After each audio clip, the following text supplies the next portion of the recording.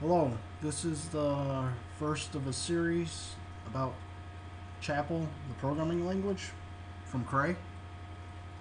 We'll start off by installing the required elements for getting up and running.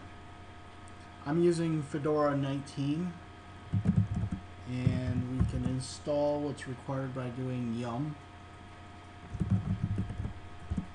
subversion is going to be needed, and GCC. I already have them installed.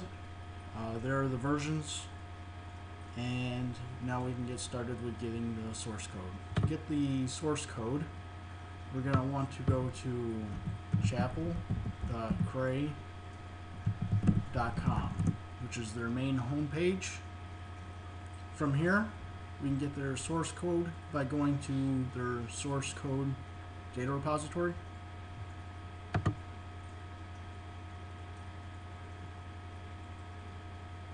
And if we go to code, we then can copy the download link.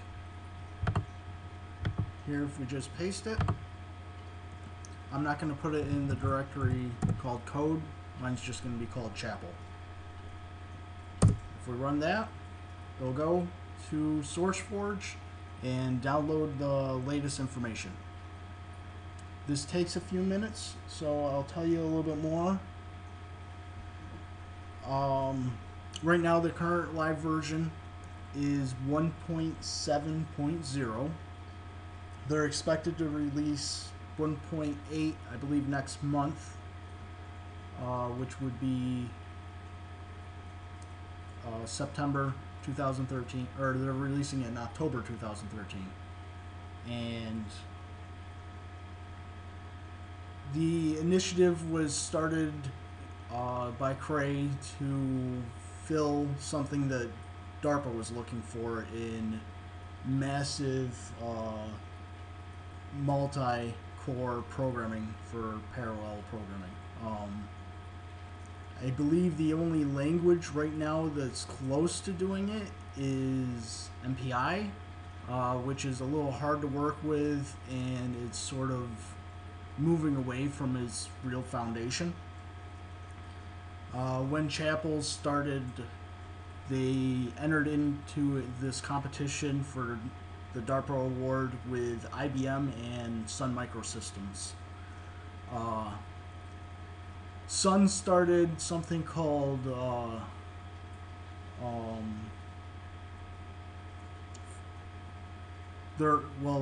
started their own programming language, which is gone now, and IBM started X10, which is still going on. It's built on top of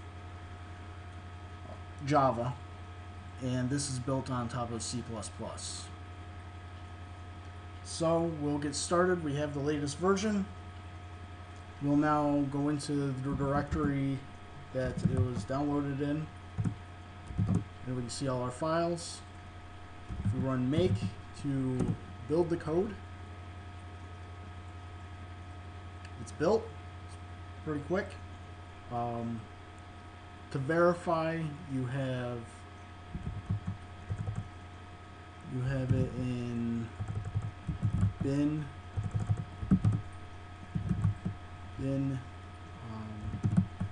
Linux, and then there's chap. If you run that, it'll give you what it looks like. You can also put it in your path of your file. So in your home directory, your bash rc file, and just grab it for it. And if you put that in your bash rc file somewhere near the bottom, it will automatically add it to, so you don't need to put in the path. You can just run it that way.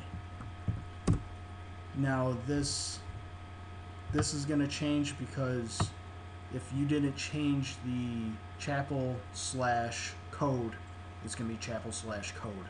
I prefer just to put it in chapel. We have it built, we have it installed.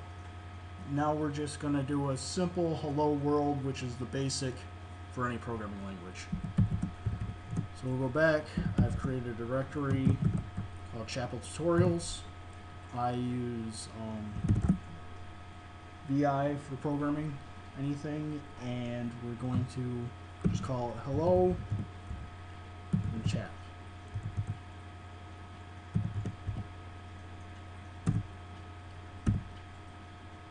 And if you're used to C++ or Java, you're pretty used to the syntax. It also works pretty well for anyone with any background in Python.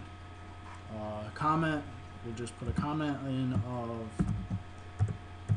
this is our first Chapel program.